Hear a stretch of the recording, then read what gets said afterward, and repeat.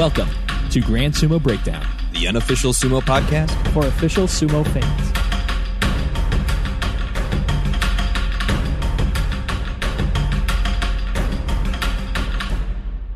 Welcome to Grand Sumo Breakdown. This is Ryan. This is Jake. This is Flerick. This is Mac. And I'll just let Jake take it away.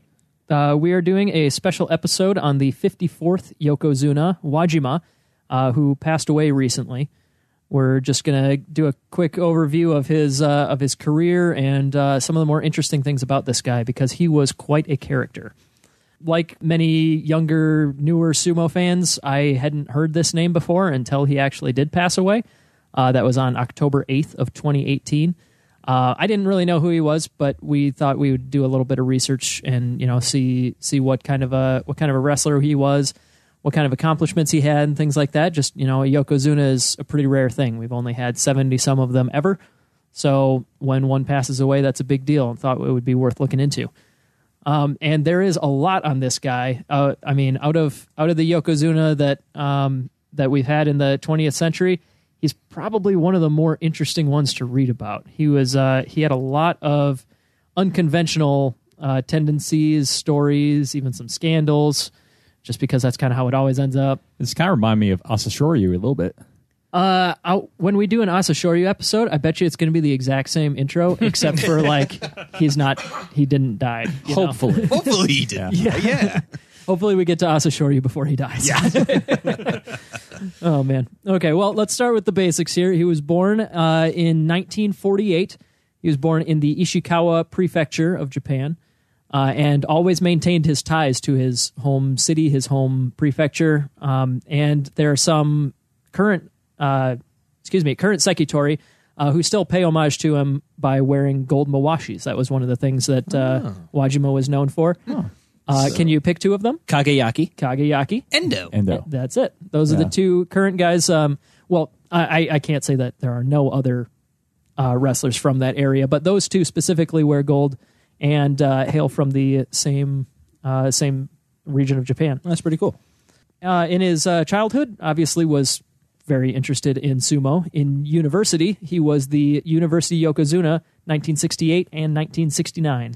So he elected not to go into sumo directly then. So Correct. He chose to go to Nihon University rather than enter sumo at the minimum age.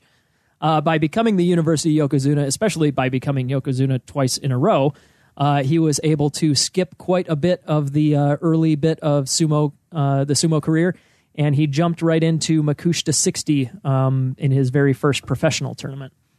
We've seen guys like Mitaki Yumi recently did that. That's it's people who go to college are taking time that they could have been wrestling, but if they're extremely successful, the Sumo Association allows them to kind of jump the line a little bit to make up for their accomplishments. Now, we noticed, Jake, that in the Bonsuke listing, he had a strange designation next to his ranking of OB. What does that mean? I'm not positive what it stands for, but it's indicating that he jumped the line there, that he was making his debut at that rank. But yeah, he rocketed right up the ranks. Let me bring this up. He won his first two Makushita Basho, 7-0. So he was in Juryo in his third Basho ever. Wow. He spent 4 total tournaments in Juryo, and that was the last he ever saw of that division. Holy So cow. 1 year up to Maegashira and never looked back. Exactly. And you said he was 1969 was his second year in university, so he would have only been like 21 or 22 at this point. He made his debut was at age 22 in January of 1970. So 23, Maegashira never looked back. Yep, pretty much. Wow. So yeah, kind of the Taka Keisho comparison. That he's one of the guys that Taka Keisho can get compared to as far as he's at that rank at such a young age. And 1 more year later, we have Wajima at Komusubi.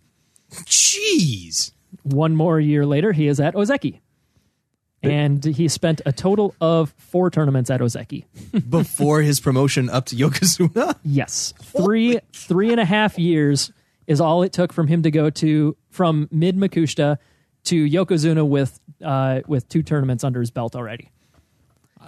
The comparisons to Taka Keisho is kind of sticking with my head. Kind of optimistic now, isn't it? I was gonna say, let's pull this open. So he spent a year. He definitely didn't. he spent like a year or so in.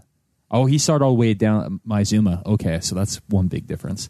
Oh yeah. Takakeisho didn't have the same college experience to give him that head start. Mm-hmm. I just bring it up because their age is similar. When they were getting to the top. He spent about a year in Juryo, or about 4 bashos, give or take. We're talking about Wajima. I'm talking about Takakeisho right now. Okay. Yeah.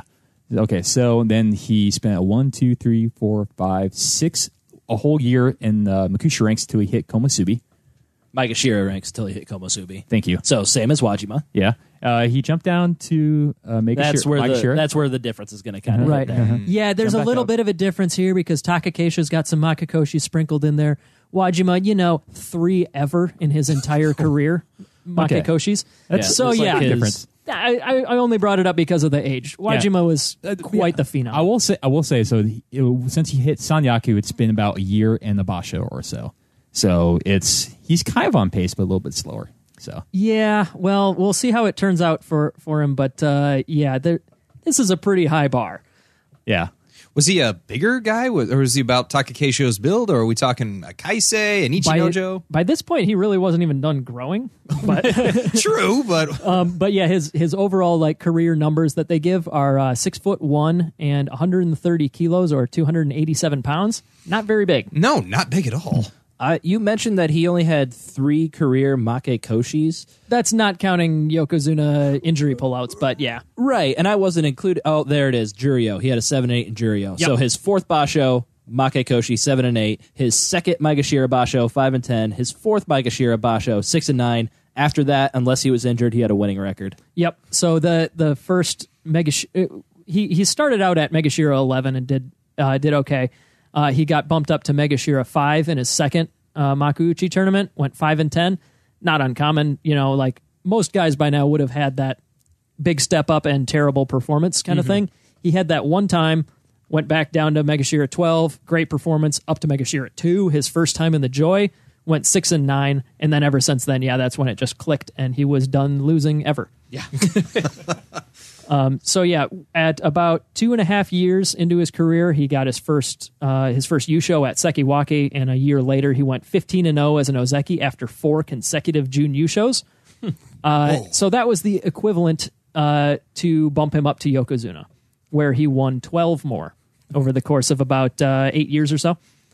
So he didn't have the longest career, only about 11 years, but I mean that. Because of the time in university, that put him at about 33 or so. About where we might expect guys to start declining. About as long as Hakuho has been Yokozuna. Give or take. But yeah, so why don't we go back a little bit here to the beginning of his career. He joined Hanakago stable. He was pretty heavily recruited because of that university status. And I mean, we covered some of his early tournaments here, but he made Sekiwake very, very early and got that Yusho. He was like I've been saying, he was a phenom. It was never really in doubt that he was going to be a huge deal. It was just a matter of how long would it take him to get up there. His Ozeki run, since we are recording this in February 2019, in case people are coming back to listen to this later. We're kind of in the midst of Takakeisho and Tamawashi being in that Ozeki conversation.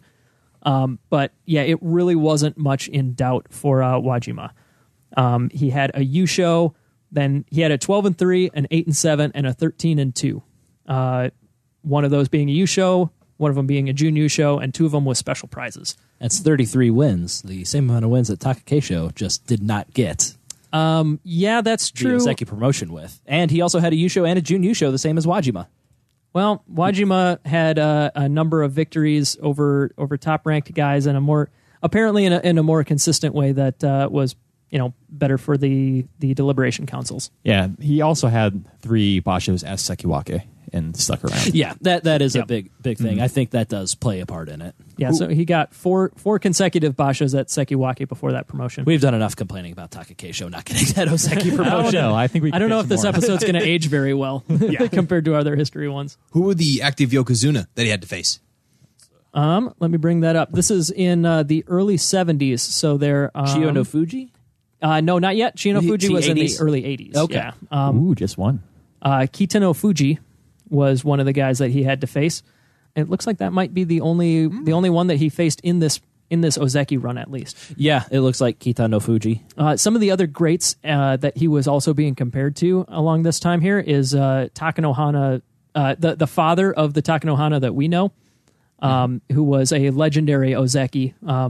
Those Wajima and the first Takanohana, they kind of came up together. They were longtime rivals, and they were both promoted to Ozeki at the same time, actually.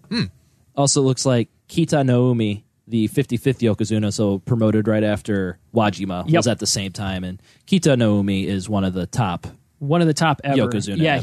he was like in the conversation. Kita no Umi was he was like second only to Taiho until Chiyo no Fuji came around in the 80s. So Kita no Umi, even though he was a little bit younger, a little bit further back in the progression than Wajima, those two are the rivalry that kind of define each other. So over their entire career, Wajima did get the better of him. They went 23-21 in favor of Wajima over the course of their careers. Very nice and even. Yeah, that's awesome. It was kind of Wajima early and Kita no Umi as their careers went on. Kita no Umi had a little bit more longevity to him, but they were definitely the main rival of each other during the 70s here. But yeah, so some of the other things that happened along the 70s here, he was the first wrestler, and as far as my research can find, the only wrestler to ever win a Yusho with an absence on their record. So Wait, whoa, what do you mean? So he went 12-2-1, which was enough to win the Yusho in November of 1973. He was facing Takanohana on day 12, and he split the webbing between his fingers. Ow! I don't know anything more about this injury than that one sentence. I don't want to know and it's anymore. the worst sentence I've ever read. Ow! Yeah, so either way, that was he got some stitches and he tried to compete, but he couldn't do it. Did he win that match? Afterwards? No. Okay. He was 12-0, and then he went 12-1 by losing a match, and then the other two guys that were in the running also lost, so he was far enough ahead. He just said, "Screw it." Okay. So he sat out day 14 and 15. So one of those was a Kyujo loss or a Fusen loss, and the other one was an absence. I scrolled all the way back to the 70s in the list of Yusho winners. I can't find anybody else that has an absence on their record. I think this is a record that's probably going to stay. I don't know. That was crazy. I love that one though. But yeah, so this is, if we're still talking the mid 70s, this is kind of his prime. Between 73 and 77 is when he won most of his Yushos, 12 of his 14 total. And then over 78, 79, and 80, he won two more, but he was kind of faltering. The injuries were piling up and the absences were coming around. He won his final Yusho in November of 1980, participated in one more, and then in March of 1981 is when he had to call it quits. He went 1-2 and said, you know what, that's it. Kind of a Kiseno Sato situation. It was just like, you know what, this was my last go of it, but I'm just too injured. It's not worth it anymore. Yeah, so he was that 14 wins is kind of important, and a lot of people have paid tribute to that. Hakuho actually has been obviously not anymore because he passed away, but Hakuho was a good friend of Wajima while he was alive. Hakuho actually wore a gold mawashi when he won his 14th Yusho in Wajima's honor. Wow. Yeah, and like we mentioned earlier, Endo and Kageyaki, they wear gold mawashis because they're from the same place. Kageyaki is actually a distant relative of Wajima. Oh, cool. So Hakuho just knew, like, I'm going to win this Yusho, so I'm going to wear the gold. Did he wear it for the entirety of the Basho, do you know? Or was it just like the day where he clinched it? That I can't say for sure. Okay. He may have switched it. I was going to say, the balls on Hakuho to just wear the gold. Like, this is going to be my 14th Yusho. Don't worry about it. To be fair, that 14th Yusho that he won, his 14th Yusho was in the midst of his streak of 7 in a row, four of which were 15-0. So he might as well have just said, yeah, screw it. Let's pay tribute for 15 days. Yeah. But yeah, if you look it up, there's the sumo forums actually have a great memoriam overview for Wajima with just like dozens of pictures of the guy. It's awesome. And it includes several of him with Hakuho, like hanging out in a hot tub, just like, just hanging out, talking to the press. There's a couple in a hot of tub? In the hot tub. Hot tub. There's Hakuho on the dohyo. In the hot tub. The hot tub dohyo wearing his gold mawashi. Nice. Yeah, it's really cool. So yeah, because they were friends, that was one way that Hakuho decided he would pay tribute to the guy, and I think that's super cool. Yeah. But yeah, so that kind of covers the in the ring. Excuse me. There's one more bit I wanted to cover that I thought was pretty cool. His preferred grip was the Hidari Yatsu. That is the left hand inside grip. And because he was so strong with it, and because of his mawashi color, he was often referred to as the golden left. Was he left-handed or right-handed? I don't know, but he had that was his preferred grip. No, it I'll tell you makes that. sense. It's just I'm curious. Yeah, that left hand inside, he was able to get tons of shitate nages, the underarm throw. He also obviously did a lot of yorikiri, and suridashi was another one of his common kimurite. That's the just full-on brute force lifting people out, which is pretty cool because he was not giant. He was, That's why I seemed perplexed. I was like, wait a minute. Yeah. He wasn't that big. How did he manage that? Just leverage, I guess. Yeah, I doubt we'll be able to answer this on this episode, but this was kind of before the Americans came, of where you like really, really big. Not quite. Takamiyama was around during this time. Okay, so I guess when I think of huge Americans, I'm thinking Akebono, Konishiki. Konishiki sure. era That was kinda later, after, And Musashi Maru. yeah. Can't forget him. Yep. I guess the point I was trying to say is I'll be curious what the average height and weight was around this time. Sure. Yeah, I couldn't tell you here off the top of my head, but it's it certainly has, the average size has certainly increased since then. But that's still always been like one of the famed mythical awesome sumo techniques, just manhandle your opponent off the ground and gently escort him out. But yeah, so the Golden Left, that was a nickname that stuck with him at his funeral. And this was my favorite picture that I found in that Sumo Forums thread. We'll have to tweet it out then. Yeah, I think we should. There's pictures from his funeral, and there are like hundreds of golden balloons being released into the sky and probably ending up in some poor sea turtle's throat or something. But Way to ruin it. The picture itself is really cool. There's tons of gold balloons being released as the hearse is driving away with him in it.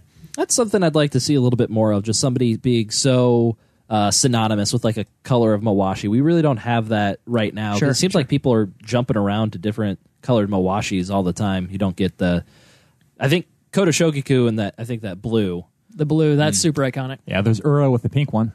Yeah, but I think unfortunately Ura's not going to be around long enough for that to become. It's true, but he had the thing going for a while. Yeah. Let's hope they invent a better joint tape that can hold him intact.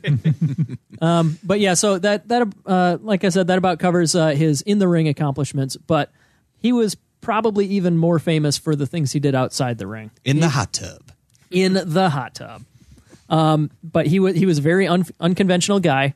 He had a lot more personality than they normally, are encouraged to show in sumo. And we're still not talking about Asashoryu, right? Nope, we are still talking about Wajima. But here's a quote from John Gunning.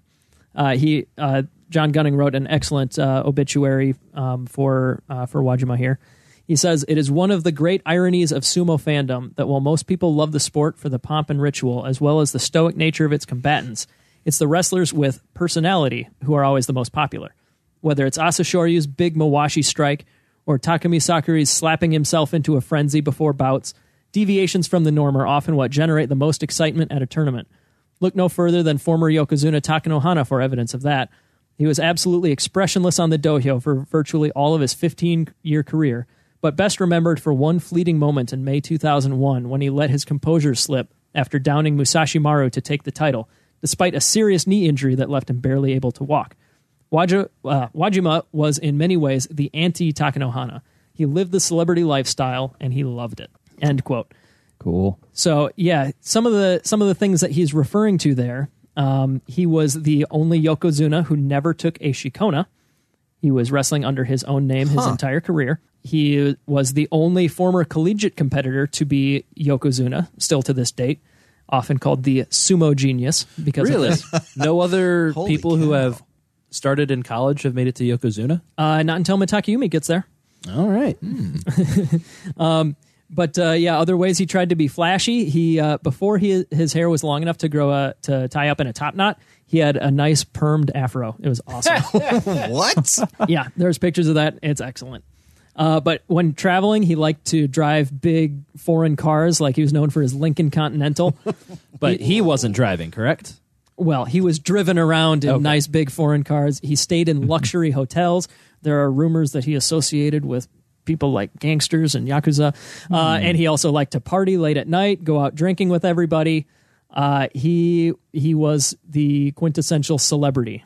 Rock star. And the absolutely not quintessential sumo wrestler. I'm sure the Japanese Sumo Association loved him. They loved him. Oh, my God. You don't even know. No, inform us. It's kind of interesting because, like you said, he was heavily recruited out of the university, right?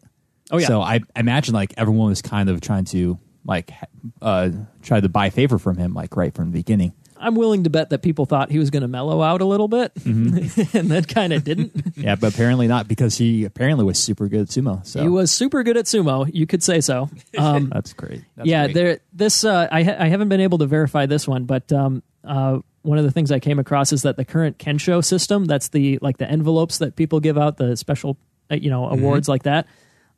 They had to start tying them up because Wajima always made it rain to the audience. Stacks. Nothing but You are fat super stacks. close. You are super close. Their current system is you get half of it now and you get half of it at retirement because Wajima would always spend it so fast. Like Get I said, money, get paid. I can't find backup sources on that one, but I thought it was too funny to not share. But yeah, like I said, eventually the injuries caught up with him. When he retired, he took over as Oyakata of that same stable that he worked at, or that he trained at his whole career. And this is right away in 1981. He had already married the eldest daughter of the previous stable master there, former Megashira Onoumi. But Onoumi had reached the mandatory retirement age, so it was time for him to pass the license on to be the new Oyakata. And his daughter. And the daughter. That is part of the deal in sumo. But no, here's where things go from quirky and fun and unconventional into kind of iffy and controversial, I guess. Well, you already said Yakuza, so. Yeah. So there were a lot of criticisms that he lacked leadership qualities. And for a time, he didn't even live in the stable, which is definitely not the way you're supposed to do it when you're a coach. Hanakago's stable declined for a long time until eventually they didn't have any Makuuchi wrestlers left. Under Wajima's watch. Yeah. I was going to say Oyakata-ing, but Oyakata-ing, yeah. Under his Oyakata-ing. But yeah, the final straw here was in 1985. So after 4 years of coaching, he was pressured to resign because due to the failure of his Chankonabe restaurant, he put up his share in the Sumo Association as collateral on a loan. That's a big no-no. No, because potentially if you did that and defaulted on the loan or something like that, then non-sumo people could buy into the sumo system, and that would be a huge pain in the ass for everybody. Yeah, there would be panties in bunches left and right. Sorry, mowashis in bunches. Mowashis, there you go. Yeah, they'd get sumo retirement money. Like you could be a judge and you can vote on the new chairman and the whole thing as well. Yeah, and if it's up to the highest bidder to buy that share, man, can you imagine how many companies would want to get in on that? Or it would be bad news bears. Yeah, it would set a crazy precedence of where people can sell those shares, and then let outside influences start. Yep, and the insular nature of the world of sumo is part of what helps it stay so steady and so steeped in tradition. So that would have been a big deal. It didn't happen, but they definitely kicked his ass out for this one. And so that was 5 years after he took over as the Oyakata. 4, but yeah. Okay. So 1985, the stable itself had to fold, and its wrestlers were transferred to another stable. So that was the end of his time in sumo for quite a while. I'll get into it in a little bit, but he did not set foot in the Kokugi-kan for another 24 years. Holy cow! This was a big deal. Yeah. So to pay off some of his debts and all that, and try and find a new way to make a living, he turned to pro wrestling. specifically to a Mr. Shohei Baba. Ryan, you may know him as Giant Baba. He is the owner of All Japan Pro Wrestling. Well, he's also passed away. But he was one of the first big deal wrestlers in Japan in the pro wrestling scene. So Giant Baba, who is also a wrestler, convinced him to join the promotion and train at their dojo. And Wajima himself said, "Mr. Baba became my boss. Mr. Baba told me, become a man one more time." End quote. I really liked that quote. It because this was him like starting anew. Like in sumo, when you're a newbie, you do chores for the elder wrestlers. You like wash their backs after practice and things like that. And that was something that he had to start doing again. Like he would be the guy who has to wash Giant Baba's back, after their shows and stuff like that. Yeah, he was roughly like 37 or 38 at that time, right? 1986. So he would be, in his late 30s. Yeah, just to give, and coming from such a position of authority and power, that must have really kind of the peak, like the absolute top that you can be as far as pomp and circumstance and fame and all that. So yeah, it definitely a big step, but it was one that he wanted to take it. It helped him. He says it helped him become like more humble, more appreciative, and it was a way to use his talents, his athleticism to entertain people and make money again. Because he was a former Yokozuna, he still was obviously very famous. So he was pretty quickly pushed as a superstar. He was also he was not the first Yokozuna to turn to pro wrestling though. Azuma Fuji in 1955 actually was also a pro wrestler. Ooh. Pro wrestling's been going on for quite some time in Japan. Oh yeah. I'm always interested in how two very different cultures in America and Japan both latched onto this one thing, and basically nowhere else in the world on that scale. Mexico has the Lucha Libre, but yeah, I would agree that it's not on the same scale as American and Japanese pro wrestling. Yeah, it's so funny to me how the one thing, and the product is very similar in the two places, and the appreciation is very similar, but I don't know. It's funny. Yeah. That sounds like a really fun rabbit hole. Yeah, definitely. So he started wrestling about a year after this, so 1986 or so. He started wrestling, often tag teaming with Giant Baba. He would also tag team with the Great Kabuki, another famous name out there. He wrestled against the likes of the Road Warriors. He once wrestled Ric Flair. He lost, but he still wrestled him. He feuded with Stan Hansen, and another name I came across on his record here was Earthquake. Another former Rikishi. Yep. John Tenta, the Canadian who I think we mentioned him in a fun fact in a previous episode, but yeah, he tried sumo wrestling before he went into pro wrestling. During this career, he also went on a 6-month tour of the United States. That's probably when he faced Ric Flair. But eventually though, the injuries that he accumulated from sumo kind of limited his potential. He ended up retiring after about a 2-year pro wrestling career at the end of 1988. His last match, he did tag with the Great Kabuki again. Because of his association with AJPW, All Japan Pro Wrestling, they also didn't really get to use the Kokugi-Kan for quite a while.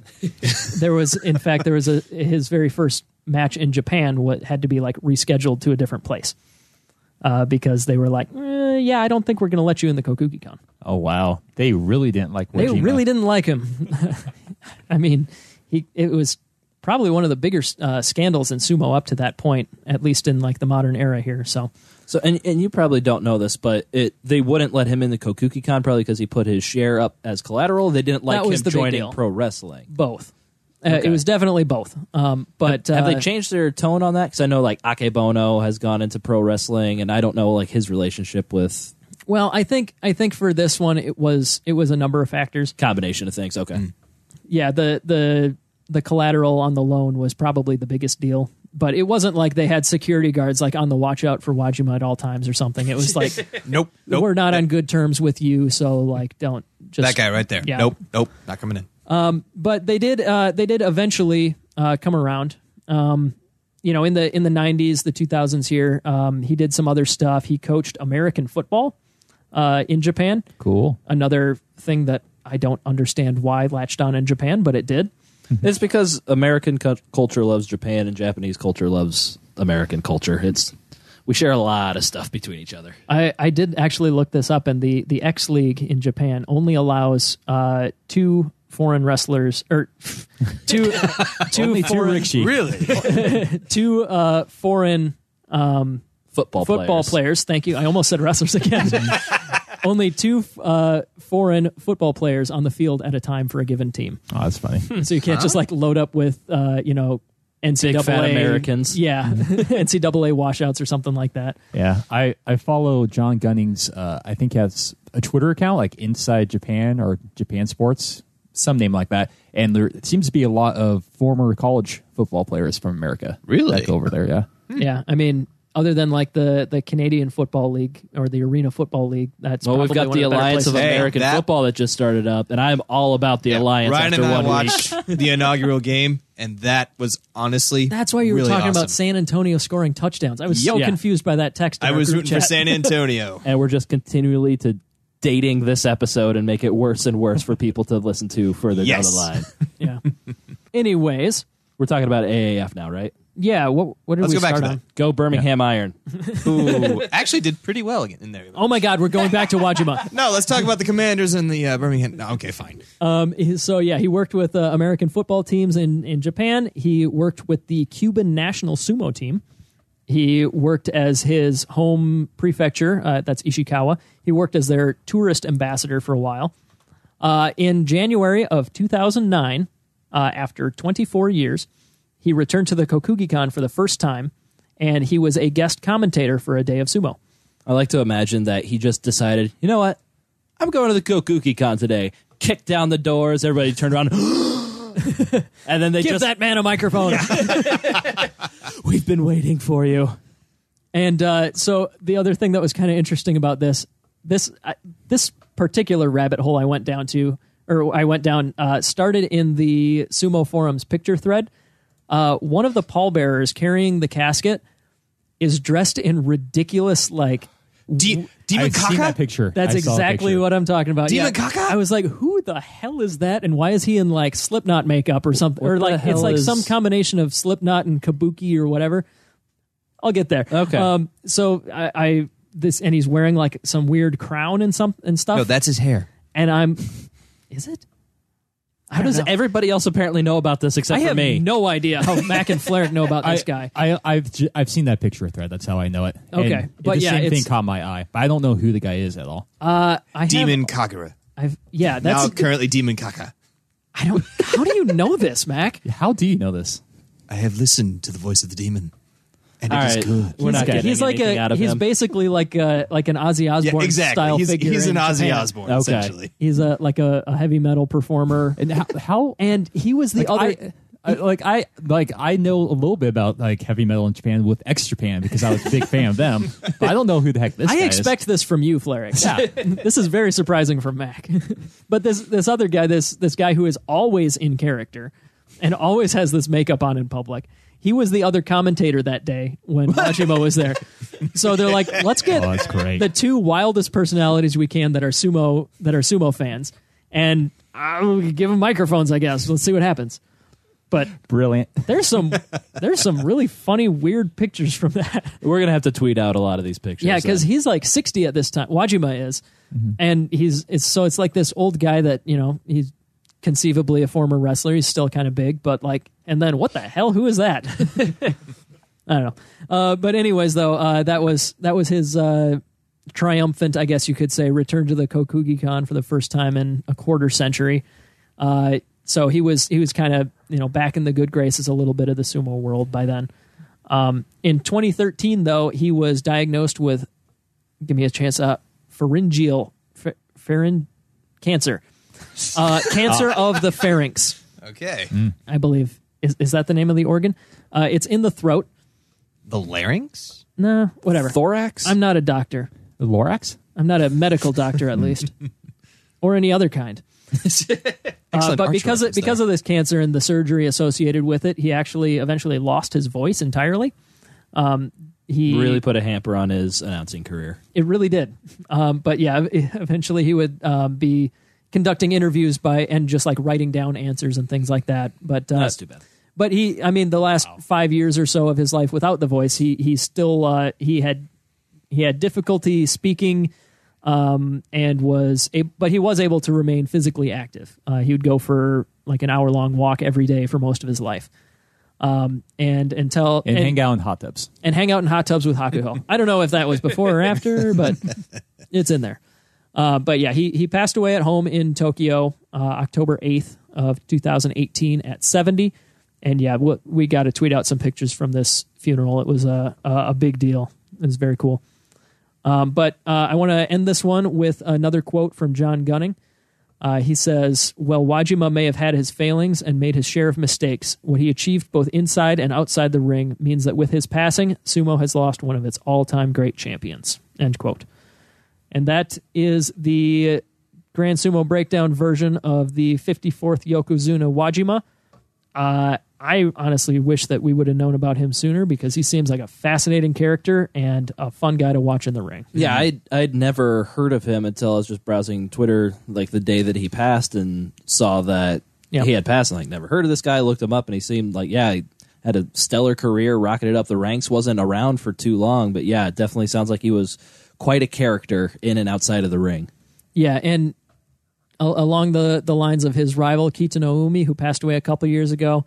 Oh, Kitano Umi also passed recently? Yeah, okay. and Chiyono Fuji also passed relatively recently. These are names that are a huge deal, but it just sucks that you can't be alive forever. You can't know and we can't have been fans before we knew about the sport, really. Alive during the times that these guys were in their prime. But like it's too bad that we can't follow all these very fascinating careers. But I hope to work our way backwards mostly, unless there's specific news events that cause us to skip around. But our plan is to cover as many of these recent Yokozuna as we can, whether it's a shorter bonus episode like this one or the inevitable like 5-part saga on Hakuho and everything. Yeah. But we've got Kisei no Sato coming out sometime this year. We've got the WWE wrestler Yokozuna that we'll have to cover. Yes, that's very important to cover. all the recent Yokozuna, like we said. Exactly. Oh man. Well, that's about all I got. You guys want to wrap things up? If you enjoyed this podcast, you can leave us a 5-star review on Apple Podcast or your favorite podcast listening service. You can find us on social media, Grand Sumo Breakdown. You can check out our blog, grandsumobreakdown.wordpress.com. I'm going to write an article with some more of our sources and pictures on there. If you have any questions, comments, or corrections, drop us a line at grandsumobreakdown@gmail.com or give us a call at 805-613-7866. That's 805-613-SUMO. All right, we'll see you next time. Thank you for listening to Grand Sumo Breakdown. Until next time, throw your salt high and keep moving forward.